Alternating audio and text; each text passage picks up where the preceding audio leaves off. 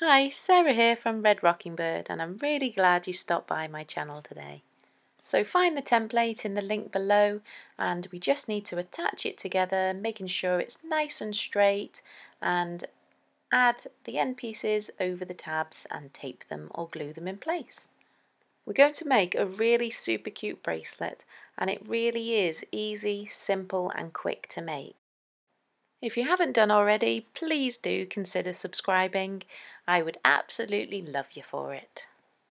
So I've got this piece of cloth that I've had for so long. I bought it in IKEA a really long time ago, and so I'm going to use that as it's in my scrap pile of fabrics because I've never really had much use for it, and so I'm going to use that. So please do use absolutely anything you like.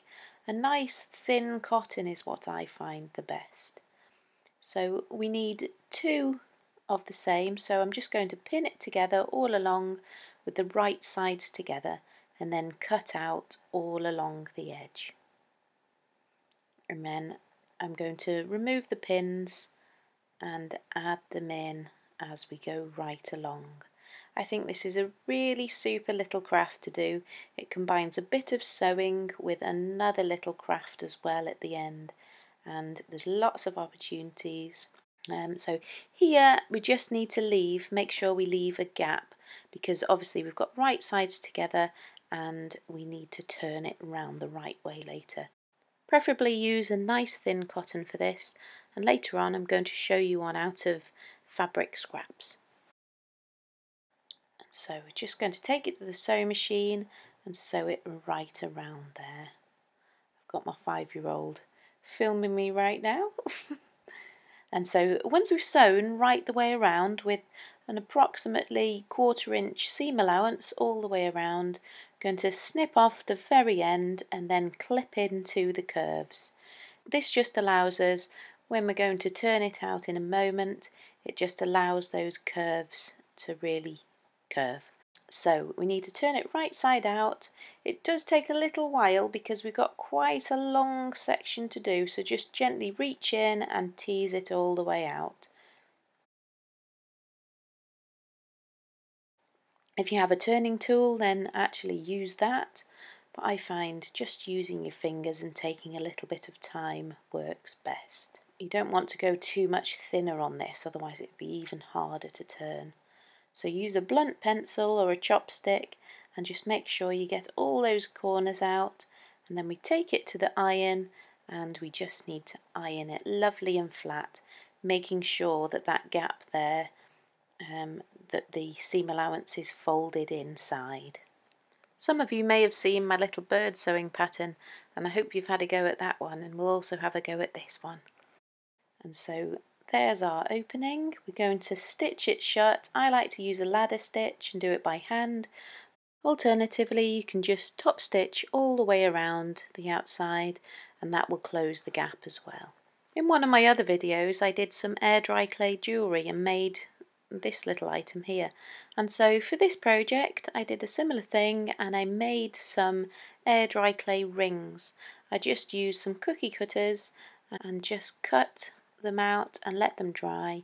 You can sand them down, you can paint them, you can have them any colour you like. If you don't have any air dry clay, you can actually make your own air dry clay and use it for this.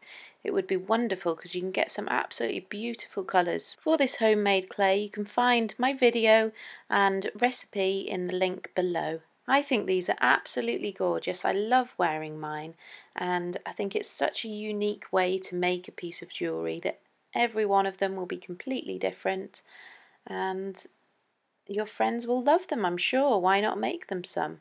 And so another way, if you don't have any clay or a ring, is to use a bottle top here. So I've got a plastic bottle top and I'm simply just cutting a ring out of this.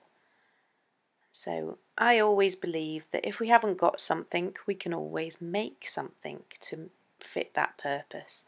And so this is my one way of doing this. There's so many alternative ways. You could use a washer from the garage if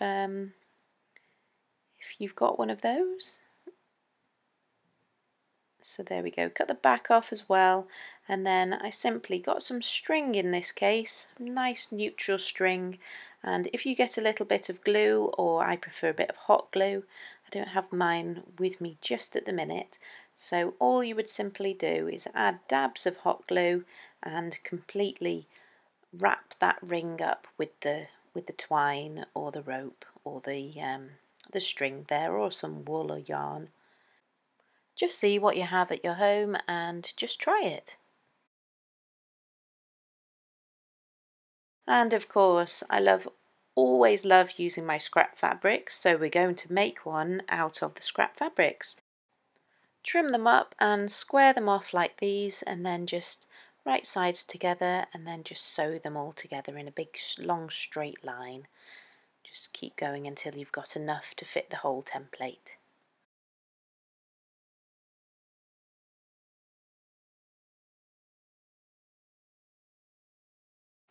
So I've just gone ahead and done mine, and then sewn right around it and cut the edge off there, or you can cut the edge and then sew, whichever you prefer. And there we go, a great alternative and a great way to use up your scrap fabrics. And so there we have it. I did exactly as I did before, and that one will go brilliantly with the little ring that we made. And so to wear it, all we need to do is fold it in half, add the ring over the top, simply place your hand through. If you do struggle with this, maybe get a friend or a family member to help, and then all you do is wrap both around, and then we tie a knot and then tie another knot. It is a little tricky, but you will get used to tying it, you will. I find that I just put the end there in my teeth, give it a little tug, and then you can then tie it again. And I think this has been a very good use of my spare bit of Liberty fabric that I had. I'm sure some of you have made a garment or a bag and are left with long strips of fabric at the end. Well, this is a perfect way to use them up, and then you get one that matches your outfit, so even better. And as I say, if you use up your scrap fabric to make one, better still. Absolutely wonderful. These would make absolutely wonderful gifts, a birthday gift, a Christmas gift. And really quite simple, quick and easy to make, and you can make them completely unique by just adding that little ring that has that extra touch. As I say, you can paint them and make them completely different. So when you put it on, you can just tease it into place. This fabric's a little thicker, and so it's just a bit different. I really like the one I have on my wrist here actually, because it's the thinnest of cotton fabrics and it just feels quite silky, quite nice. I do love them all. I think I'm going to get some more bits of fabric, maybe specially to do some of these for. I'd quite like some khaki green camouflage type fabric. I think that would look super cute with a really bright ring in there. So many options. Try it and see how you get on. Do send me a comment and see what you think. And I'd love it if you would subscribe, so please do, and see what else I have up my sleeve. Happy stitching everyone, and bye for now.